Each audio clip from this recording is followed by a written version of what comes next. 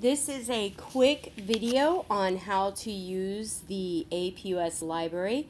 I know that a number of you are beginning to learn how to use the library, so I just wanted to give you a couple little tips to help you out. Now, I know a lot of you will probably go right into Summons. This is this first opening page, and enter in your search term. So I'm just going to go ahead and do that to show you something. So let's say that you want to write on police officers, right? You click on search. And what's going to happen is, because you have such a general search term, you're going to pull up a ton of sources just on this topic, police officers. It's going to take a little bit for it to load, but it's going to be a lot of sources that you may or may not want to use in your essay. So let's see if it's loaded yet. Okay, there we go. I pulled up over 13 million sources, okay? That's too many sources for you to weed through to write an essay on. It's just a waste of your time. You need to narrow this down. So let's say you want to write about police officers, but you know what? You need to narrow it down. So your interest is tasers, the use of tasers with police officers. What you need to do is, through Summon, click on Advanced Search. Okay, so when you type in police officer, let's put in police officers again.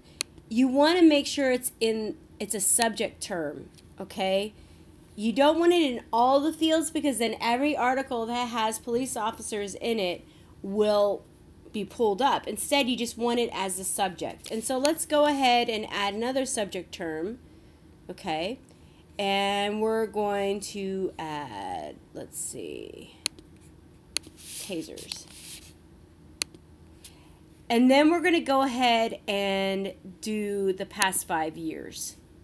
And then we're going to not exclude any of this, but possibly let's exclude book reviews, because we don't need to write a paper on a book review that discusses police officers and tasers. That just seems silly. So let's click on that. Now you'll notice that this is a little easier to handle, right? Because you're just searching for a narrow subject. So now you only have 3 results. What's easier to write about? 3 results or millions and millions of results? It's obvious that it's a lot easier just to write on a narrower search. Now I'm going to show you something else. So let's go back to this again. Okay, so you want to write on police officers. You also want to write on tasers. But let's say that's not your main topic. So you can go ahead and put that in the abstract, perhaps, because that's the abstract is a basic summary of a source, and it's not necessarily the main subject. The subject is super narrow. The abstract is a summary, so it's narrow, but it gives you more options and might pull up more sources for you. So let's go ahead and do that. But let's say your teacher wanted you to use instructor wanted you to use peer review publications. Peer review publications are sources that are written by experts and have been checked for accuracy by experts in the field. Generally, these are published through universities and journals. So let's go ahead and see if we can pull up anything that discusses police officers and tasers in peer review journals. Again, I see 3 here. And that's because you were able to add the abstract. So you did narrow it by only calling up peer-reviewed sources, but you also were able to pull up an additional source because you opened the search to abstracts as well for tasers. All right? So hopefully that helps you a little bit with Summons. But another option that I tell students to try is to go into the APUS Library. But try going to, let's see if we can pull it up here. I'll just pull it up here. Instead of going to the general summon source, try going through the A through Z list. And it'll take a few moments to pull up. The A through Z list pulls up all the databases, but you can pull up specific ones that you might find most useful. So for example, Academic Search Premier is a useful search for students often. Another useful search for students is EBSCO Database Suite. Nexus Uni is a useful one. It's formerly LexisNexis. I don't know if you've heard of that one before.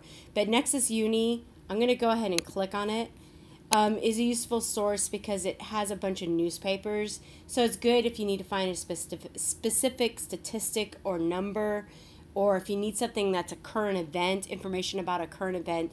Nexus Uni you might find most useful. The one that a lot of students use too, that has a lot of useful sources for students at APUS, would be ProQuest Database Suite. So I'm going to go ahead and pull up that one too. So basically, if you know of a particular database that you find useful in terms of your career field or your studies, then the best way to pull up that database would not be through Summons, it would be through the A through Z list. I forgot. I also think that Jane's Magazine is quite useful for those who are studying intel or something within the military. All right, so I'm going to go back again though, and I want to also show you a way to pull up databases would be through the subject. And that way, especially as a new student, you may not know what particular database would be most useful for you. So let's say you're going into English. Well, then you can look through here and you can find all the databases that you could use. JSTOR would be a useful one. Let's say you are going into something in intelligence or security, then this would be the area that you'd want to look. All right, so I'm going to go back to ProQuest. What's great about ProQuest is that it will cite your sources for you. So I'm going to go and let's say I'm going to try advanced search to narrow it down a little bit. And then I'm going to go to police officers. And I'm going to say that in, let's see, I don't want it in the publication title. I'm going to go into the abstract. And I'm going to do the same thing with tasers. And I want that in the abstract. I definitely want full text because what's the point, right? If you can't read it. I'm going to also click on peer reviewed and see if anything comes up. And I'm actually not sure if anything will, but let's go ahead and check it out and see. And yes, I found 7 sources through ProQuest as opposed to Summon, where I only found 3. So sometimes it's a little more useful when you go to the particular database to find your sources. So I'm going to click on the first title, Assessment of People Who Have Been Tased. And there's the abstract. Reading the abstract first will help me get a general idea of what the article is about. Here's the full text. You can't cite from the abstract in your essay because it most likely wasn't written by the author, but you should cite from the actual text. So read the abstract to give you an idea of what the article is about, but definitely cite from the full text, and you need to actually read it if you're going to use it in your essay. Lots of students don't read the text. They should. I'm going to click on the Cite button just to show you. This is APA, but you can also cite using different styles just by changing the style. For example, this is MLA. I'm going to change it to Arabian. This is for the reference list. This is Turabian. All right, so you can cite your article using the cite link through ProQuest. Also, Academic Search Complete and EBSCO has it as well. Now, I wanted to give you another quick tip before I close off here. When you do your searches, make sure to save the citation and the abstract in a Word document for yourself, or at least email yourself the text of the articles that you're using, because oftentimes you'll write your essay and you'll have all these sources, but then you'll forget what one source said about something or how to access that source again or how to cite the source. It's really important to save your work. I've been there, I've done that, I've lost all my sources. Don't be me. Save your sources in a Word document, and at the very least save the citation and the abstract in a Word document, and just have all the abstracts and citations in that document. I hope this helped a little bit. I know it can be confusing, especially when this is your first time researching. Please let me know about any questions you have in the open forum or in any message that you would like to send to me. Have a great day. Talk to you soon.